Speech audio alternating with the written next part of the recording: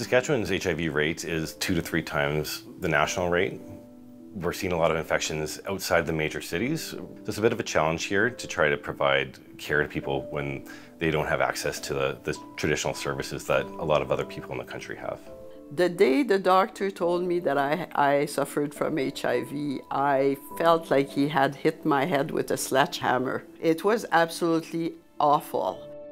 The big part of my job is the clinical care, and that's the part that I really love. About half my time I spend here in the clinic providing care to people living with HIV day to day. People are very scared when they're newly diagnosed. They think it's a death sentence. I did that too.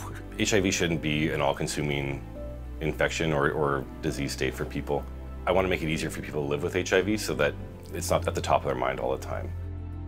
He listens and he's happy to help us. I can see it. She's changing minds. She's changed my mind on what it is to live with HIV, and she's one of the most active 70-year-old women I've ever met, and HIV hasn't slowed her down one bit.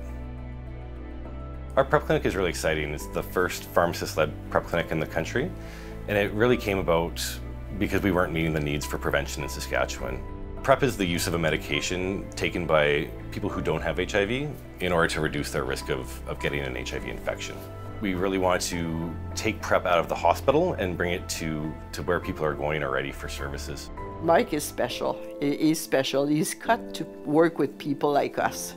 Being able to build a relationship with a patient for years and years has been one of the most rewarding things I've ever been able to do as a pharmacist.